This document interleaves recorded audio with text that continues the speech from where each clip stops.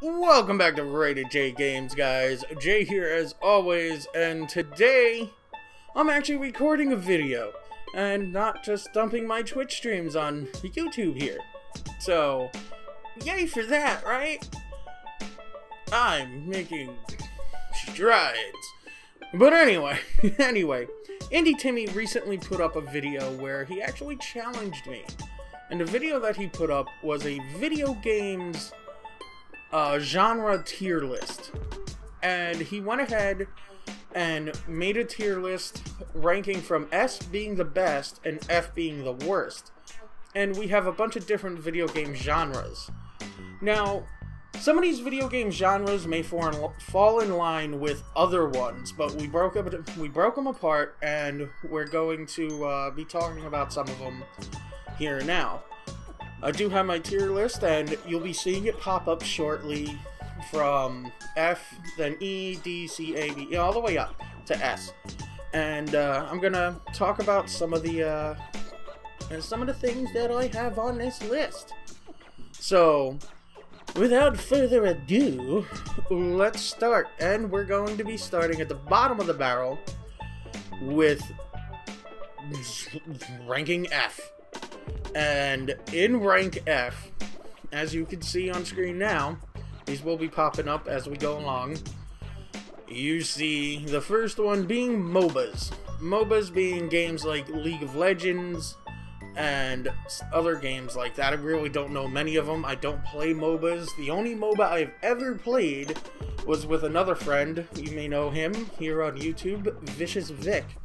And that is actually League of Legends, where, from what I can understand, you pretty much gotta, like, defend your lanes.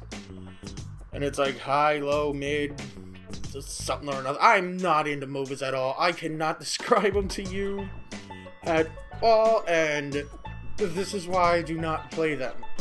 By the way, tier F is games that I will never play or barely ever played. Again, being MOBA, I played it like once or twice, with League of Legends that is, and I haven't touched it since, because it's not for me at all. The next in the F tier is mobile games. Now, mobile games can be played over on your cell phone, tablet, and other stuff that you might want to bring out with you along the way. And usually stuff that you could play for a couple of minutes and whatnot. All fine and dandy. I do play one MOBA game, which is what you actually see there, the PewDiePie Tuber Simulator. It's an idle game. You literally have to wait for everything, and it just passes the time while I'm, using the bathroom and stuff like that. But as far as mobile games go, I don't get too into them because I really do not like playing mobile games. And the big thing about me disliking mobile games is I do not like touchscreen controls. Now, I've heard there are some good mobile games, but I refuse to use touchscreen controls.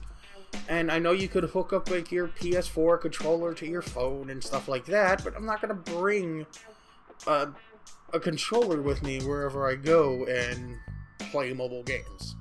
If I'm gonna bring a mobile game, I'll bring a handheld system like the 3DS or the Vita. But anyway, moving along, we have RTSs, real-time strategy games. I suck at them. I don't play them. That's pretty much it. But yeah, moving on, we have Battle Royales. This new fad that started, I don't know where, with Fortnite, I guess, or PUBG. But yeah, I don't play Battle Royales. The only one that I've really played, I guess, extensively is Apex Legends, and that's, if my girlfriend and her sister are playing it. Other than that, I don't like Battle Royale games. And the last genre of games on the F tier is Metroidvanias. I hate them. I will never play them. They are too much freaking back and forth. Too much backtracking in them games for me to even want to even try. No. So yeah, that is my F tier. And I know probably a bunch of you guys will disagree with me. Just know that all these tiers are my opinion and my opinion alone. If you like these type of games, more power to you. You know, we're all different types of gamers. We all like what we like. So take this, I guess, with a grain of salt. And just know it's my opinion and my opinion alone. Moving on to tier E, which should be popping up right about now, is Life Sims. Let me tell you a little bit about tier E beforehand. Is these games, I'm willing to play them, but more likely I won't be. I've played The Sims 4 and other types of genres in this tier, and I've had fun with them, but these games do not last long with me. Not because, you know, I power through them and beat them real quick. It's just that I get really bored with them. But anyway, the first one in tier E is Life Sims. Games like The Sims 4. It's a, you know, for example. That's the reason why I have it there.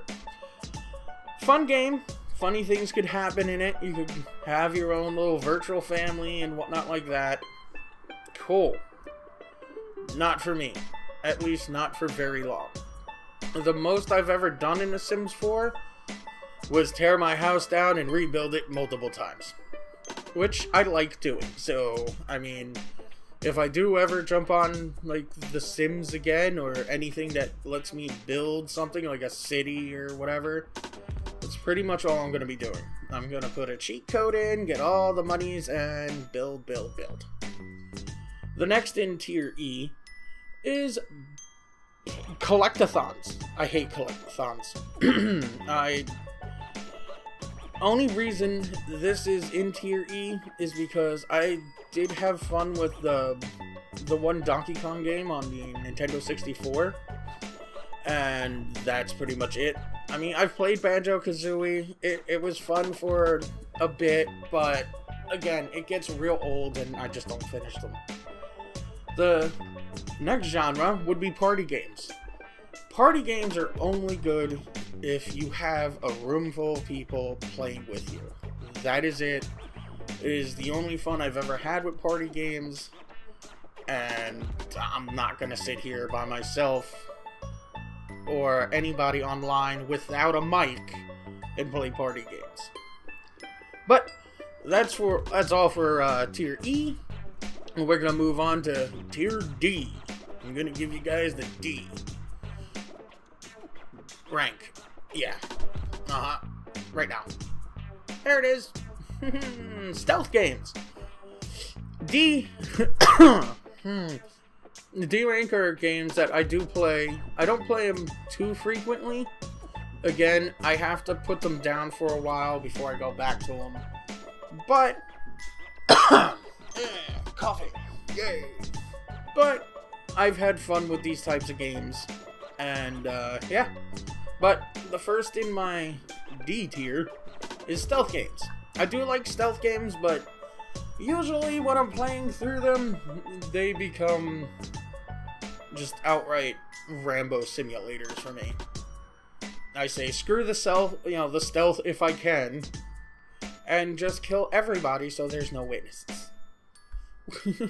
Plus, stealth games, in my opinion, aren't really all that long, so I don't tend to play a lot of them, but I have played quite a few, like Splinter Cell, that I've thoroughly enjoyed. But anyway, moving on is racing games, which is the next one on this tier list. And racing games, they could be fun. My favorite racing game is Need for Speed Underground 2, just because the customization and the soundtrack and everything in them was amazing. But then again, it's another game that I get tired of, and I have to put it down for a while before going back to it. But yeah, I do enjoy racing games every now and then. the next in this is MMOs. MMOs could be a lot of fun. I've played multiple MMOs like The Old Republic, World of Warcraft, RuneScape, as you can see it there, and just many others like Final Fantasy XIV, and I've thoroughly enjoyed them. I really did. But they tend to all be grindy games, and a lot of the missions are fetch quests and stuff like that, and they tend to get old for a while, so I do let the subscription run out for a few months before going back to it once I get bored. And the last game on D tier is sports, like football and hockey and stuff like that. I do play Madden. I actually have a Madden game on my PlayStation now, but I tend to buy Madden games well after they come out. Like, I had recently, well, not recently, like a year or so ago, I bought Madden, I think it was 14 or 15, and that's the one I play now. Why? Because sports games do not change all too much. So I don't see dropping $60, $70, $80, $90, $120 on sports games every year, because it's just going to be more the same. And really, with the Madden that I do own, I'll go on, play a game, and that's pretty much it. And I move on real quick, but speaking of moving on, we're moving on to Tier C right about now. And there you go. Tier C are games that I do frequently go back to a hell of a lot more than any of the other tiers that I've already spoke about. I do really like these games, and one of these games might surprise you, well, type of genre, might surprise you for being here, because a lot of people think it should have been an F or E for me. But we're going to talk about the first one, which is survival games, sort of like Ark or Conan. I do love these games. Again, it's kind of like The Sims for me, though. I specifically go into these games to build. Ark was a lot of fun because we were able to tame, you know, the dinos and all this other cool stuff, but in my groups, I was specifically the builder because that is what I love to do, and I've built so many different things that just wowed everybody. So, I mean, I love building stuff, and building our bases in games like that were always cool. Now, the next one on this list is horror, and horror is iffy with me. Okay, I do not play a lot of horror games because I'm a chicken shit, and that is why it's in Tier C, because I am a chicken shit and they're doing what they're supposed to do and scare me. And yeah, I don't play most horror games, but I do watch Let's Plays. I love watching. I could watch horror movies just fine without, you know, being a chicken shit and, you know, pooping myself. But playing it's different. To me, there's something more personal about controlling the character on screen that is going to get his insides put on the out. But yeah, horror games is in Tier C, where I believe it should be, because it's definitely doing its thing. And the last genre in Tier C is fighting games. I love fighting games. Me and my roommate Jesse, we play fighting games a lot, and we try to one-up each other. They're fun, quick games for me. That's why they're in Tier C. They're not higher, because they tend to be quick. I tend to, you know, hop on for a good half hour to an hour and beat stuff up, and I thoroughly enjoy it. But anyway, well, we're gonna move on to Tier B, which now we're starting to get into the games that I do frequently play. Or the type of games, anyway. The type of genres that I do frequently play. And Tier B should be showing up right about now. But, yeah. The first in Tier B is action-adventure games. Sort of like your God of Wars or your Uncharted's, which is actually up there. Nathan Drake. Hi! And those types of games I always found fun and challenging at higher difficulties. But as if they pack on a good story to it, I love it. And I'll sit here and play till from beginning to end if it really pulls me in. So yeah, action adventures games takes first spot in tier B for me. Next would be platformers. Now that's 3D or 2D. I didn't want to split the two up because in my eyes they're pretty much the same thing. But platformers have always been fun, and as you can see, I have the Crash Bandicoot trilogy up there that came out not that long ago. I think it was last year. And I thoroughly enjoyed it. I love platformers, and I do play them a lot when I have, the time when I'm not doing anything with anybody else. So, platformers is very fun. But here's one that people complain about a lot. People that I've spoken to, like IndieTimmie. But first-person shooters. Now, I'm not separating them like he did. First-person shooters, multiplayer or single-player. I do love them. I do play Call of Duty, and I thoroughly enjoy Call of Duty because when I could get a good kill streak going, it gets me excited. All right, and I mean, hell, I've gotten a lot better at Call of Duty since I met Jen, because we played a hell of a lot more. And thank you, Boo Boo. But yeah, Call of Duty and other first-person shooters that actually are good, in my opinion. Sort of like the new Doom, which I do need to play again on stream, but that's neither here nor there. I will get to that sooner or later. But yeah, I do like first-person shooters. And if it has good mechanics and a good story, I could sit there and play it all day. Now, the last one in tier B is open world games, sort of like your Grand Theft Autos and whatnot. Very mission-based type games and stuff like that, with big open worlds, really cool stuff to see and find. I don't mind it. I do enjoy them, especially the Grand Theft Auto series, because pretty much the story is whacked out. I've played other open world games, and kind of like Red Dead Redemption 1 and 2, which was great. They were both great. And I guess you could say The Witcher as well, since it has a big open world.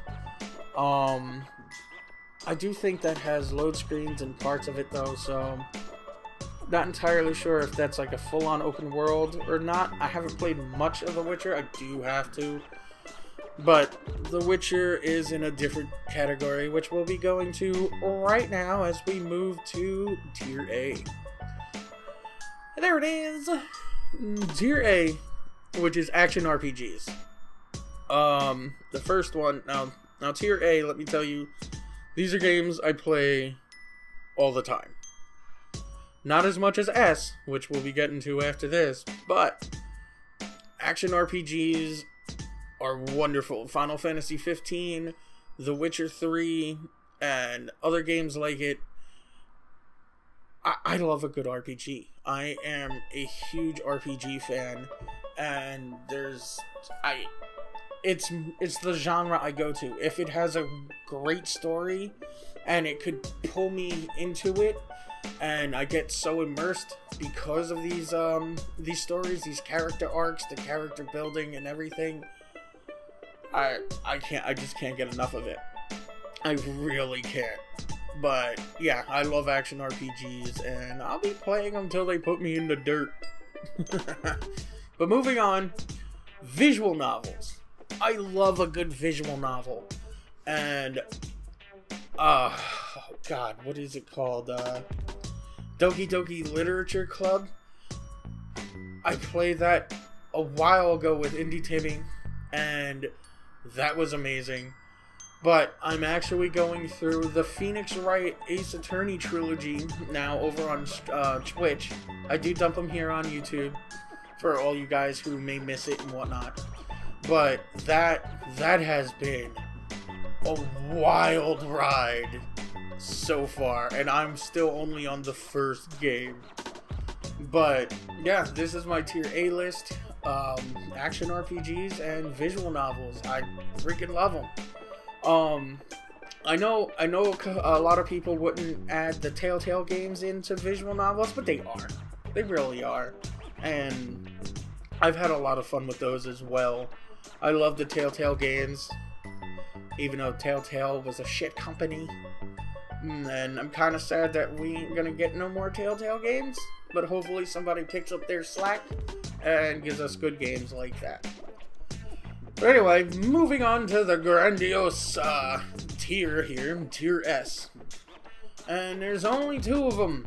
Only two of them, and if you know me, you know I love these two. And I play these religiously. And the first one in tier S is turn-based RPGs. That's JRPGs or normal-ass Western RPGs. It doesn't matter. If it's a turn-based RPG, I love it. I've played so many of them, from Final Fantasy 7, 8, 9, 6, whatever. Whatever number Final Fantasy had turn-based, I played it. And I've had a great time. Played the Suikoden series, Persona. Freaking, there were so many good JRPGs, or turn-based RPGs in general, that I cannot sit here and list them all. They are what got me really started as a gamer, and if a good one comes out, bet your ass it's going to be in my collection. But yeah, moving on this is new for me, okay? As you can see, I'm a big dude. We all know that. I put up my updates. And these type of games, mind you, I'm lumping in two different genres here because I see it as this is the way for rhythm games. And those two genres are VR and rhythm games. Making VR rhythm games. So yeah, I'm gonna just VR rhythm games, mainly Beat Saber. I will find more, but Beat Saber itself has made me love a new genre of game so much that it is in my S tier list. And tell you what, I've lost over 70 pounds playing Beat Saber. I'm gonna keep going, and I'm going to keep loving it. Matter of fact, whenever I do get my new PC, I'm probably going to get Beat Saber on that, just so I can play the custom songs and be even more immersed into that game, sucked into that game so much more than I already am now, with just the developer songs. But yeah. That ends this whole tier list. This is mine. Remember, this is my opinion, and my opinion only. We all like what we like, and this is my, I guess, definitive video game tier list. Now, I really don't know who I would challenge, so I'm not going to challenge anybody. But if you guys do feel like you need to make one of these, you can put them down in the comments below, or make your own video, and if you do, link it to me. I would love to see your opinions and see what genre of games that you guys like to play. But anyway, if you like this video, hit that like button, and if you haven't subscribed yet, please do so now. I hope you guys liked the video. I hope you guys liked my opinion on these video game genres, and I would love to hear about yours. So anyway, thanks for watching. I'll see you guys in the next one.